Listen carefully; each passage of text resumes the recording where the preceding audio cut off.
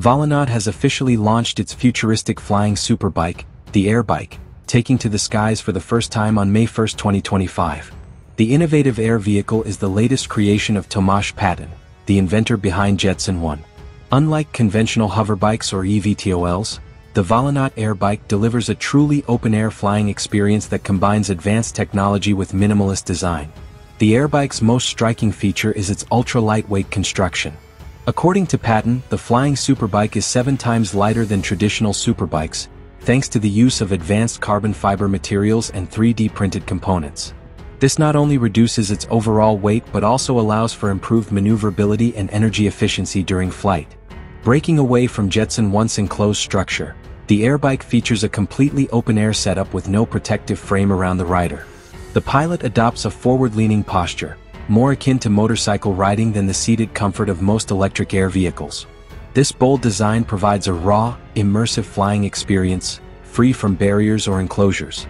Another key differentiator is the Airbike's compact size. Its small form factor allows it to glide through narrow passages and tight spaces with ease.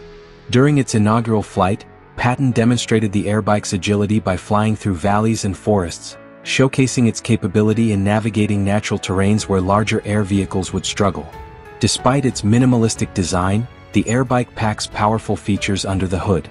It is equipped with jet propulsion technology, allowing it to reach speeds of up to 200 km per hour, 124 miles per hour. The aircraft is designed for a single rider and relies on a proprietary stabilization system supported by a sophisticated flight computer, enabling automatic hovering and stable flight dynamics.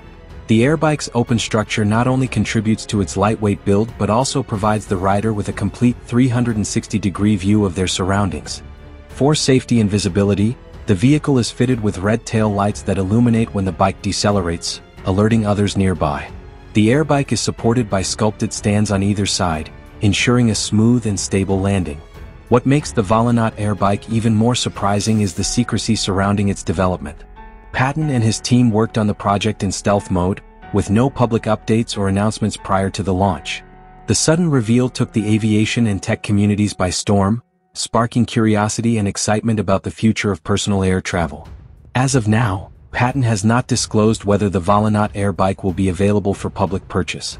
He remains focused on refining the design and celebrating the successful realization of a personal dream.